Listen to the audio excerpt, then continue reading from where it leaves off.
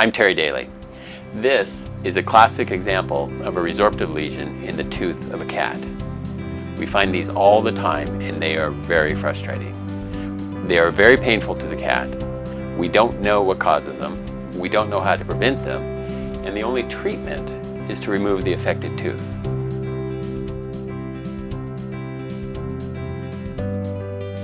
I call them resorptive lesions. You'll see a lot of different names for them. Some people call them cavities, although technically they're not cavities.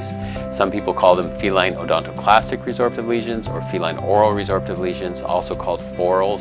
Sometimes they're called cervical line lesions or neck lesions. They're similar to cavities or caries. They're holes in the teeth. But whereas a carie is due to bacteria eating away at the tooth, resorptive lesions are due to tooth cells, cells within the tooth called odontoclasts, eating away at the tooth. With caries, with tooth holes due to infection, the treatment is to drill away the infected area and fill in the hole. If we drill resorptive lesions and fill those odontoclasts still eat away. And so the only treatment is to extract the tooth. The main problem with resorptive lesions is that they cause a great deal of pain for the cat without it being obvious to people. And for this reason, they're a lot more common than most people realize. And it's because of the way the cats show pain. If I have a toothache, everyone's going to hear about it. My friends are going to hear about it, my staff is going to hear about it, my dentist is going to hear about it, my dogs and cats are going to hear about it. Cats don't do that. If a cat has a broken leg, they'll let you know.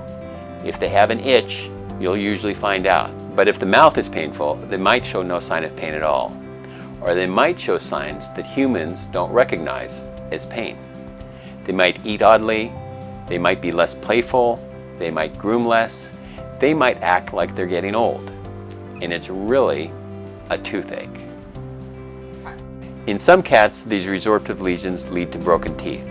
They can lead to weight loss, they can lead to dehydration, they potentially can be life-threatening. But for the most part, they're painful.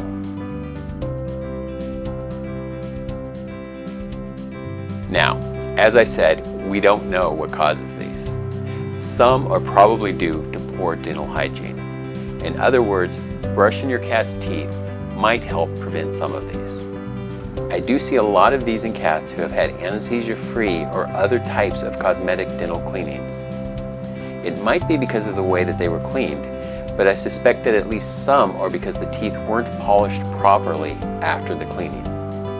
There's some thought that dry food contributes to resorptive lesions. Cats' teeth are little knives. They are for cutting and shredding. They are not adapted to crunching, to cracking hard food. And the trauma of using those little knives to crack hard pieces of food is thought by some to contribute to the development of these resorptive lesions.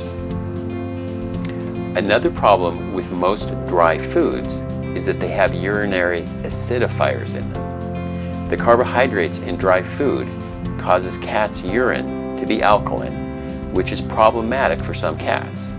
To overcome this, food manufacturers put urinary acidifiers into the dry cat food, and there is evidence that acidification contributes to these lesions. I don't make any diet recommendations based on these possibilities, but they are worth noting. So, how do we diagnose these? Sometimes it's as simple as looking at the tooth. If you see a big hole in the tooth, or half the tooth is gone, in a cat, that's usually a resorptive lesion. The most common tooth to get these is the third premolar on the lower jaw. This tooth is hidden by the lip, so you have to pull the lip down to see the hole.